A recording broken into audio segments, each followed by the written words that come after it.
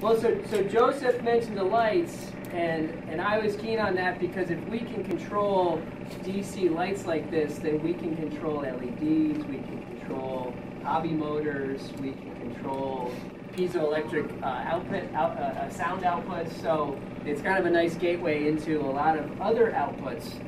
And we were playing with the type of motor icons, and we came across the unregulated motor. Yeah. So it's in the advanced, and it's just turning on the motor with the pulse width modulation. So then we used the power to drive the intensity of the light.